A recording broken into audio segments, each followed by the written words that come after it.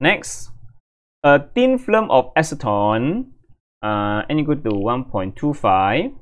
Alright, you see, this is another thin film question. Alright, this is another thin film question. So determine this is a thin film question. Alright, and this is the thin film refractive index. Okay, this, so we got the, okay, write this as the refractive index for the film. Okay, don't use the wrong refractive index. Here you have another refractive index for the glass. This is for the glass, but we don't use this one. We use refractive index for the film. Yeah. Later in the formula, substitute 1.25, not substitute 1.50. Only use the refractive index for film, not use the refractive index for lens, for glass. Okay, use the refractive index for film, or sometimes he write as coat. Refractive index for the coating, yeah, the protective layer, the thin film, the coating. Use that value to substitute, not use the refractive index for glass. Okay, see, he mentioned the word coats. This thin film coats because it's like a protective layer. Yeah, coats is the film coats the plate, glass plate, not the glass plate coats the film. Later when you draw the diagram, also must draw correctly.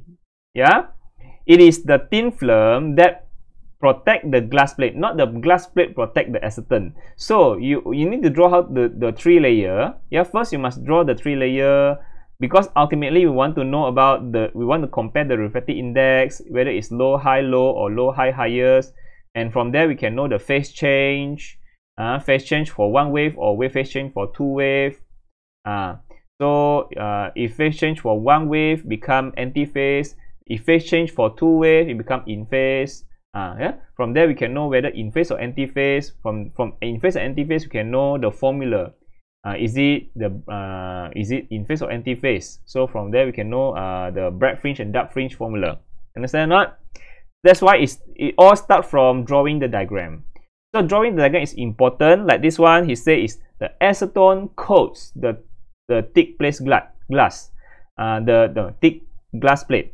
So it starts from air. The first layer normally is air, and then who protect who? Is the coat. The acetone coat or the thin film protect the glass plate. So you should draw the acetone coat in the middle, not the acetone coat at the bottom. Yeah, not the other way around. Some people draw like this. Yeah, some people draw like this. Air, glass plate, and then at the bottom is the coat or the film, which is illogical, which is wrong. Understand or not? Terbalik, yeah, is inverted already. How can the glass plate protect the coat? It should be the coat protect the glass plate. So coat should be on top, coat should be in the middle, glass plate should be at the most bottom. Understand or not? Okay, must draw correctly. So acetone at the middle and then glass plate at the bottom.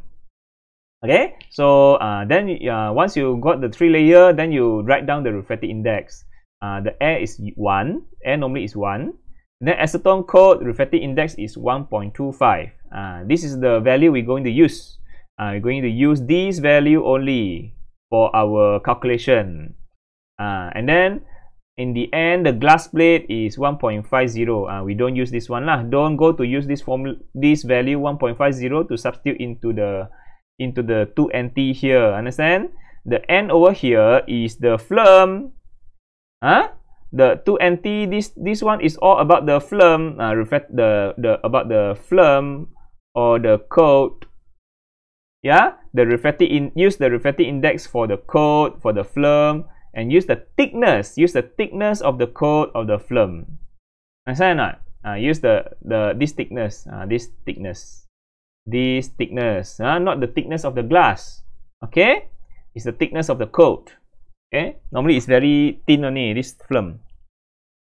Okay, so now once we draw already, we can it's about a thin film questions. So where is this in phase or anti-phase? Once you got the 3-layer air, acetone coat, and glass plate, then we can determine, and then we write down the refractive index 1.25 and 1.50. So the sequence is we compare low, high, highest. 1.5 is the highest. Okay. So for the first ray, let's look at the first ray. The first ray, and then we look at second ray. Okay, let's look at the first ray. First ray is reflection from low to higher refractive index. Low to high. Yeah, again, like this one. Phase change happen during reflection from low to high. Low to reflection. Low to high refractive index. Not high to low. It's low to high. It's like it meets a hard surface, yeah, rather than a soft surface. So it means a hard surface. From air to the coat is this one is a hard surface from low to high refractive index. So this the first ray got phase change because it's reflection from low to high refractive index. So this one, the first ray got phase change, pi radian. Okay, and then the second ray go into no phase change, but it reflect from low to high also. We compare the coat, acetone coat, with the glass plate. Glass plate has even higher refractive index. 1.25 go to 1.5 from low to high refractive index. So this reflection got phase change. So wave 2 also got phase change. So we can say both wave got phase change. When both wave got phase change means they are equal. They cancel. Both wave got phase change. They are equal, so they are in phase. So pi minus pi is 0. So in between the two wave, the phase difference is 0 radian. 0 radian means in phase lah. That means, okay. So what I can summarize is last time we learned another example question. If only one of the wave got phase change, if only one wave only got phase change, then the two wave become anti-phase. If both wave got phase change, they become in phase. Okay, maybe I can summarize over here. Let me write it down. If only one wave has pi radian phase change, then the two wave become anti-phase. Become anti-phase. If both wave, or we can say two waves also got phase change, then they become in phase. Both waves become in phase. Can you understand? If only one wave got phase change, it become anti-phase. Or when only one wave got phase change, it become anti-phase. If both wave got phase change, they are equal, they are in phase. They become equal. Okay, both wave got phase change, become in phase. Can? This is important. After that, we can know anti-phase use what kind of formula, in phase use what kind of formula. Like this one. This one, both wave got phase change, means they become in phase. Okay, both wave got phase change, so that's why it become in phase. So in phase formula is how? In phase formula is how? In phase formula is this one lah. You see that? In phase formula, not this one anymore, not the below one anymore. Use the top one. Use not the below one anymore. Use the top one. In phase.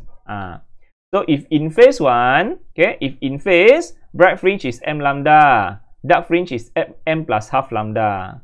We can just imagine like this. In phase means it's like normal. This one is like normal lah. If anti-phase, things become abnormal, become totally different, totally opposite. This one is normal, this one is not normal, not normal. Anti-phase is not normal, in phase is normal. In phase, bright fringe is m lambda, dark fringe is m plus half lambda. Okay, in phase, bright fringe is m lambda, dark fringe is m plus half lambda. Okay, so just write it down. So we know this is about the case for in phase. So we can know already. Once we know in phase or anti-phase, we can know the formula for bright fringe and dark fringe. So this one is in phase. In phase means the path difference delta L need to use in phase bright fringe. In phase bright fringe is m lambda. You see, this is how I remember the formula. I don't memorize. For in phase, dark fringe use m plus half lambda. That's how. And then this delta L. This delta L is actually 2nt. 2nt. Okay. So if the question asks about bright fringe, we use formula 2nt equal to m lambda. If the question asks about dark fringe, the formula is 2nt equal to m plus half lambda. That's how I remember the formula. Okay. So now let's continue. Let's continue with the questions. White light is incident normal. You see, it's again the white light actually is normal. The light actually comes normally 90 degree. It's not coming at a slanting angle. We draw slanting because we just want to make it easier for us to understand. Okay, actually the light is normal 90 degree. In the reflection, fully destructive interference. Okay, this is about dark fringe. Destructive interference about dark fringe occurs at this wavelength. Let's put as lambda. Or we have two wavelengths. This wavelength and this wavelength. Put this as lambda 1. Okay, dark fringe. Okay, lambda 1. And fully constructive interference. Constructive is what? Constructive is bright fringe. Put as red color lah. This is bright fringe. Bright fringe happen at this wavelength. This one is lambda 2. Okay, so we have bright fringe at this wavelength and dark fringe at this wavelength. So find the thickness of the film. So the question asks for thickness. That means I want the thickness of the film. Can you find it? So what is the thickness of this film? Okay, so continue. Let's continue. What's the thickness of the film?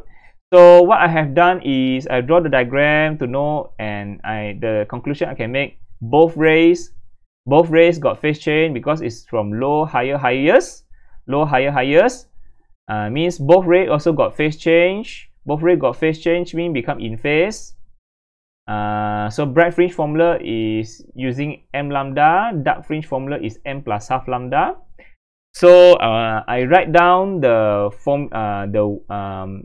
lambda 1. Okay, we have lambda 1 and lambda 2. This is lambda. This is lambda 1. This is lambda 2. Okay. Wait. Which one is lambda 1? Which one is lambda? Oh, I put that as lambda 1. Oh, okay. I wrong. Yeah. I put that as this one is lambda 1. This one is lambda 2. Okay. This one is lambda 1. This one is lambda. I put this is lambda 1. This one as lambda 2. Okay.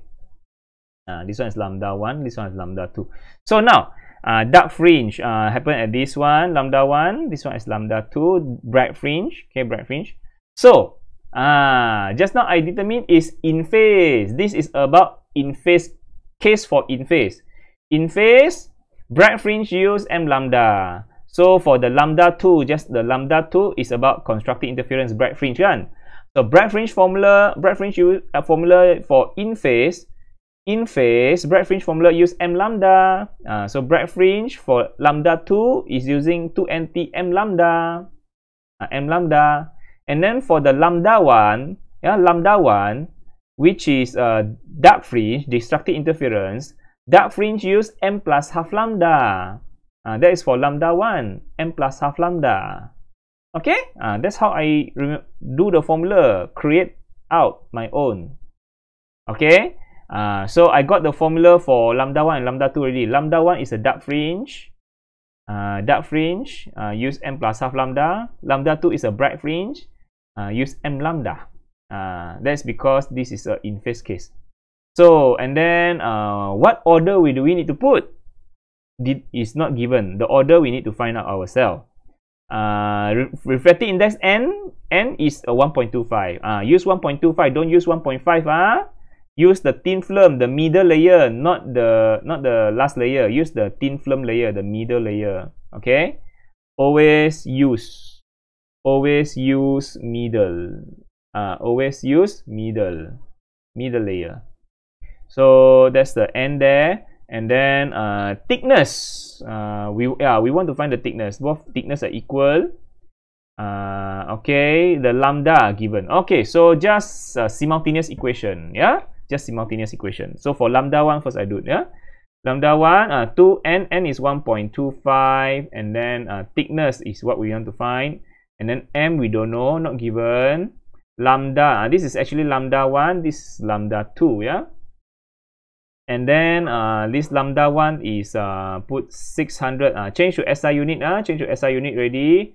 The nano change to meter. Okay, and then here also the same thing. This one thickness, this one is 1.25. T equal to m. The lambda 2 is 700 exponent negative 9 meter. Yeah, and then actually they are equal. We can see they are both equal. This 2 nt, this one also 2 nt, isn't it? So just equal them lah. Just equal them. Then we can find m. We can find m. So that means I can do m 700 exponent negative 9 equal to m plus half 600 exponent negative 9. Okay, and then from here I can find the order. Which I get from the order which I get what order did I get? Yeah, what order did I get? I get the order equal to 3. I get the order equal to 3. Okay, so I get the order equal to 3. 2 nt. Yeah, that's right. Yeah. 2 nt. Yes, I get the order equal to 3. So now I get the order already. So what did I do? Actually, this is equation. This is considered equation 1. This is considered as equation 2. So just use one, either you want to use equation 1 or you want to use equation 2 also can. Just use either one. And to get the thickness, I prefer equation 1 because it's shorter. Just to take 2 nt and then substitute the m again. M is equal to 3, and then 700 nanometer negative 9. Okay, you want to use equation 2 also can, but right now I use equation 1. So from there I can get my thickness. My thickness is finally I get equal to which is 8.4 exponent negative 7. That's it. That's the thickness. That's the thickness of the film. This is the thickness of the what they say, the what film is it? Acetone. That's the thickness of the acetone. The acetone coat. The acetone coating. Okay, so easy. So very easy. Just draw out. Compare the refractive index low high highest or low high low. See whether which ray got phase change. Is it one ray got phase change, or both ray got phase change? So to see whether an anti-phase or in phase, and then see the formula. In phase formula is the bright fringe and dark fringe formula, and then from there you got the formula for bright fringe and dark fringe, and then from there you can work out the thickness. Okay, very easy. So let's move on to the next question. Okay.